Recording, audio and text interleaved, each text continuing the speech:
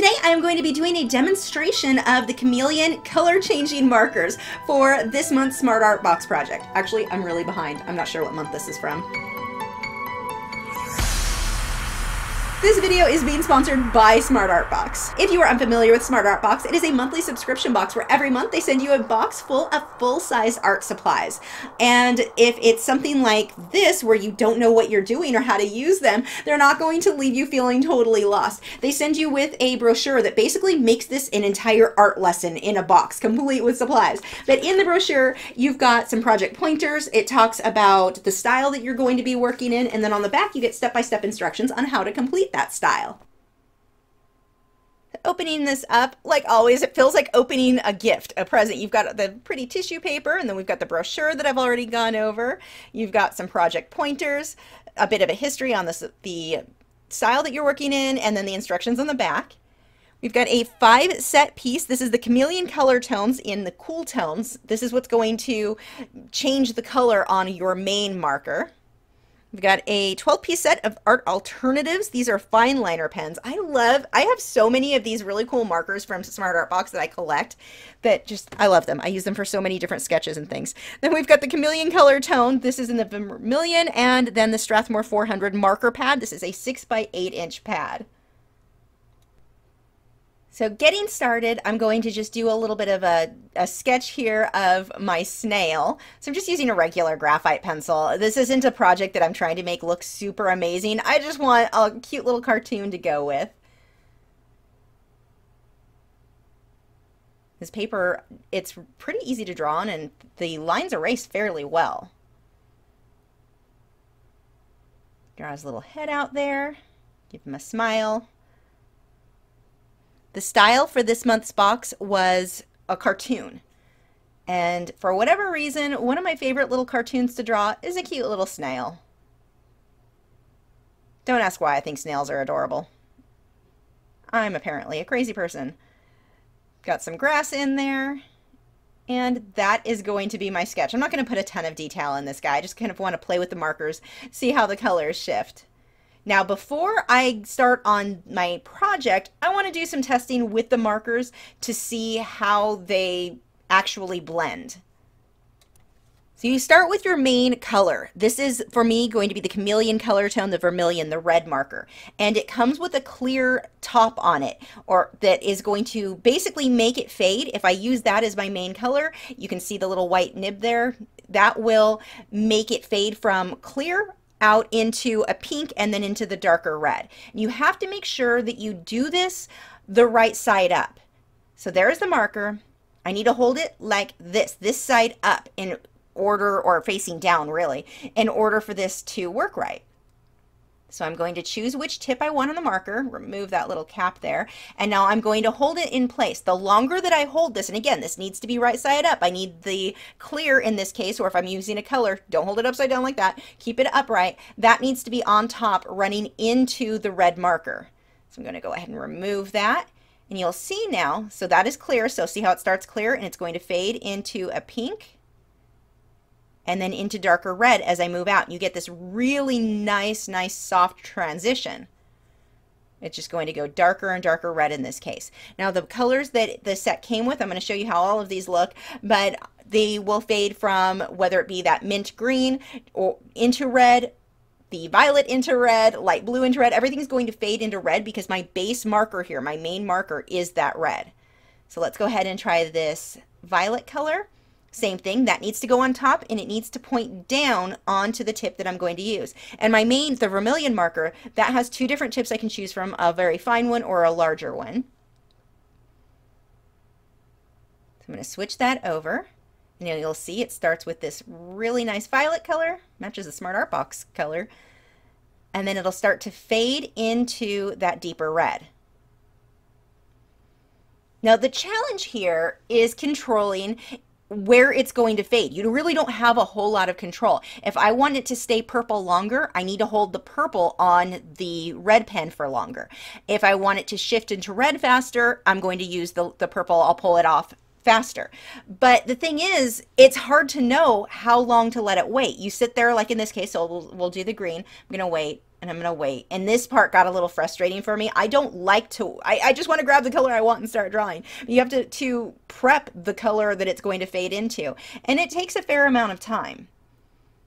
You can see starting here. And this is kind of weird. It still kind of blows my mind. It doesn't, my brain says, no, it shouldn't be, you shouldn't be able to turn a red marker that green by having that pigment run into it. So it's a pretty cool set, but it feels to me more like art supply toys instead of just art supplies. Like this would be fun if I'm sitting in front of the TV watching something, not really paying attention too much to the artwork, just sketching or talking to friends and I want to sketch. They're fun to play with, but as far as trying to make a full project that you have a lot of control over what color goes where and when that color shift happens, that's going to be a much bigger challenge if you care about that. If you're just doing it to have fun, these were a blast to play with.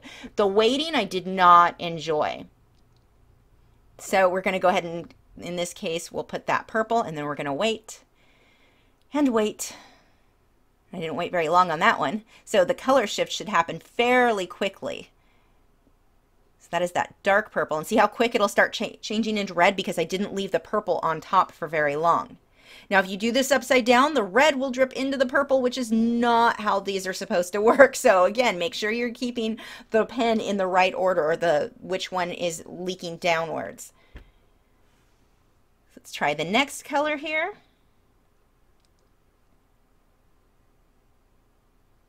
This one is a blue. Now I'm going to do the same thing and we're going to sit here and wait.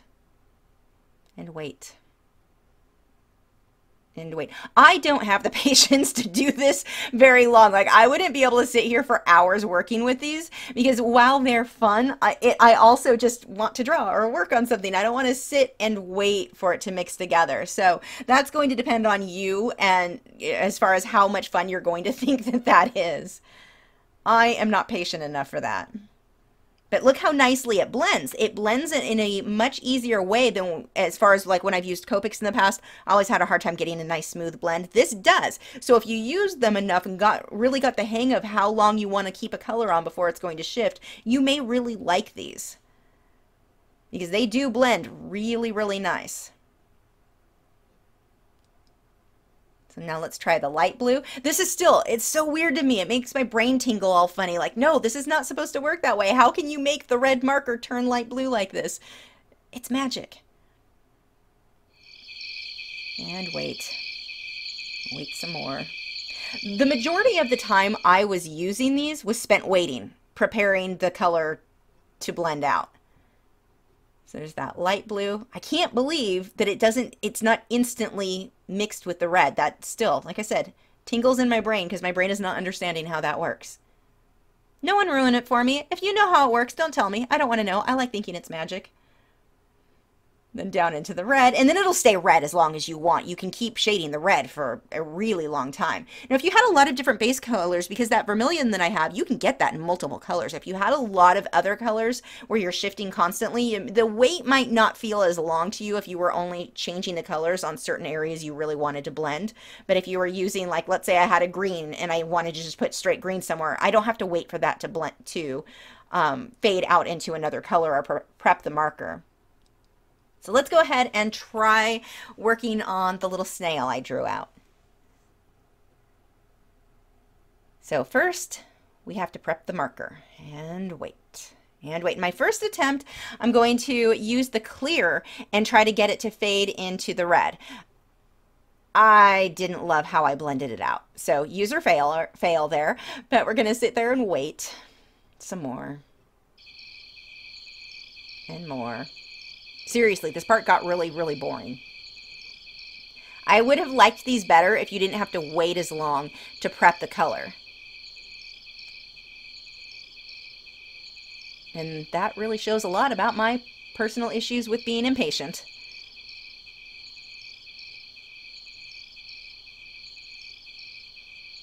And waiting. And the funny thing is, as long as I waited on this, I still did not get that much of the clear.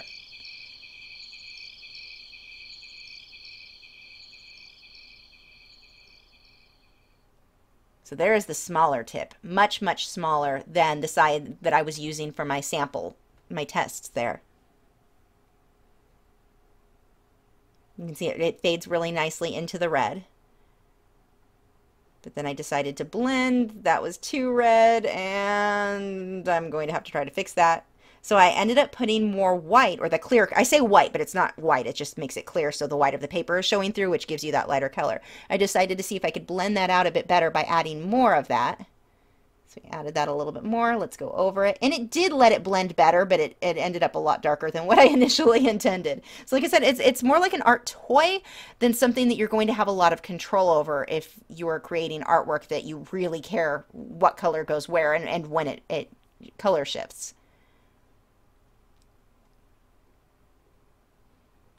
I think when I was younger, like pre-teenage, teenager, I would have loved playing with these. Definitely, they are fun if you can be patient. Okay, waiting again. And I'm leaving this in real time. I mean, yeah, I can cut out the waiting time, but I want you guys to get a good feel for how long you end up waiting, how much time working with these is spent in waiting for the color to absorb into your base marker.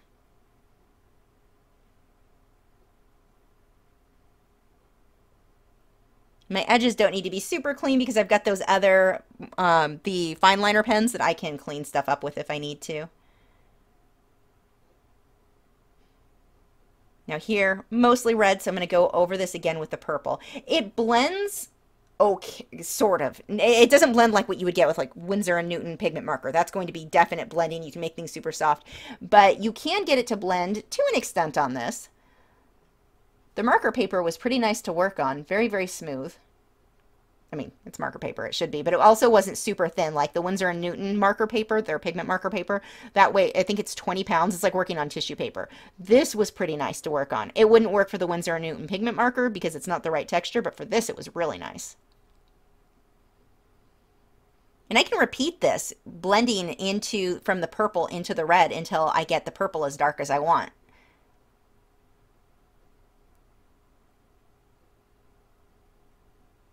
And we're going to wait some more. Are you noticing a theme here? That theme is my impatience.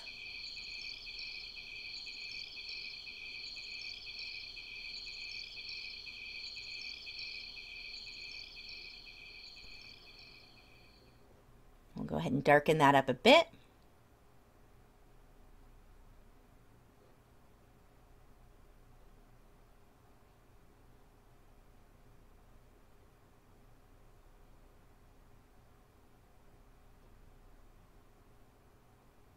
Now I'm starting to get a better fade as I layered this. The previous layers don't reactivate or lift or anything like that. I'm just layering pigment on top of pigment.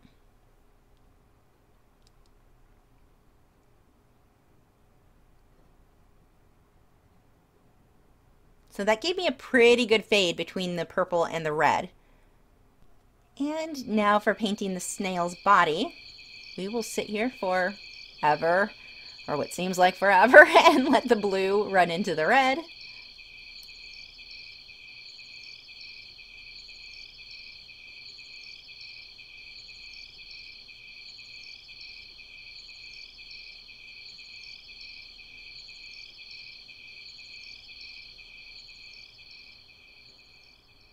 So I think definitely for me, I would prefer, as cool as these were to play with, I would definitely prefer to just grab the color of marker I want and not have to sit and wait and wait and wait when I wanted to fade things. Although this could be cool if you use them in combination with your other, like any other marker that you might use. And just saved this for areas that you wanted to blend certain ways. And I don't think I would have the patience to do a full piece that I was taking seriously and doing a lot of detail on. So getting some of that clear into the red. The red was starting to get too dark too fast there.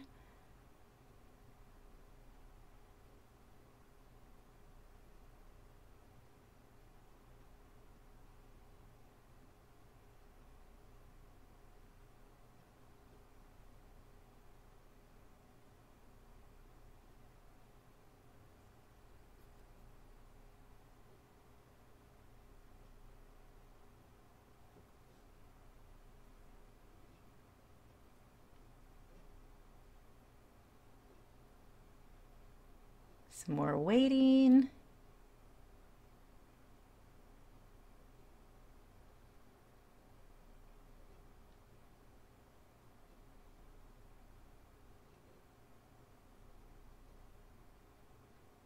Use that darker purple so I can separate some of the lines here.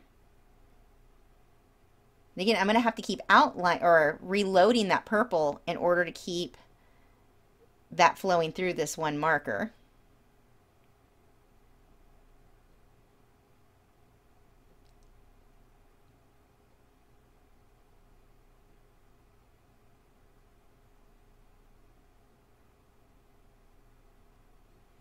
This definitely reminded me of, you'll occasionally see different art supplies that you look at and think, okay, it looks cool, but it's also very impractical.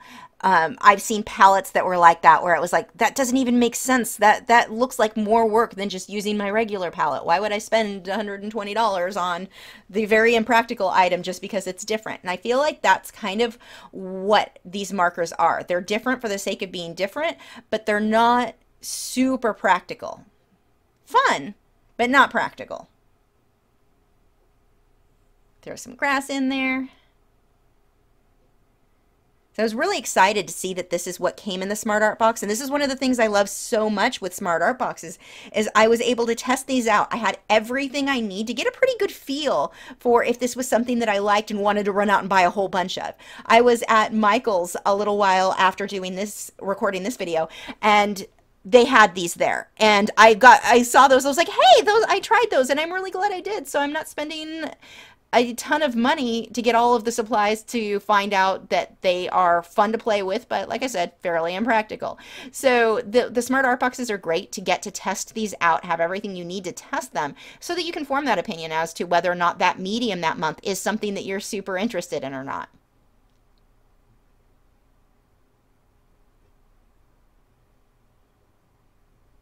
And I had definitely been wanting to test these out. So this was one of the boxes I was so excited when I opened it and saw what it was coming. I personally, when my Smart Art boxes are coming in, I don't look up what they're going to be that month. I wait until I open the box because it is so much fun to have no idea what's going to be in the box that month. So this was really, I was pretty excited about this one.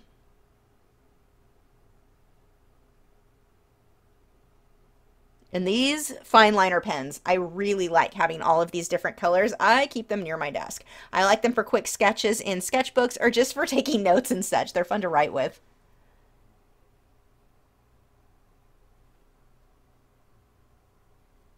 And we're going to wait some more.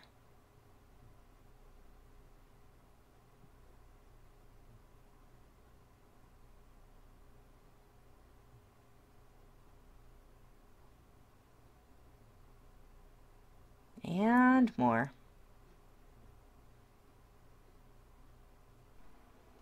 I really like that the theme for this month was to draw a cartoon, because I think that that is definitely a very suitable subject for these markers, because you're not trying to make something look super realistic in that case. If it fades sooner or later than you anticipated, it's not a huge deal. These are definitely, this style of art is definitely, I think, a good choice for these markers. I don't think I would have had as much fun if I was trying to draw a realistic bird or something like that. I think I would have gotten a little bit more frustrated with them. But drawing a cartoon, that was fun.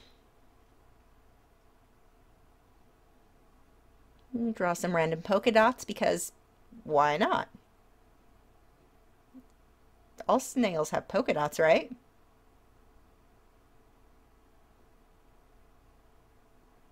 And that is it for my little faded snail. Well, maybe not quite it. A couple more details there. There we go. If you have done this box with these markers, link for me your whatever projects you finished. I would love to see what you guys drew with them.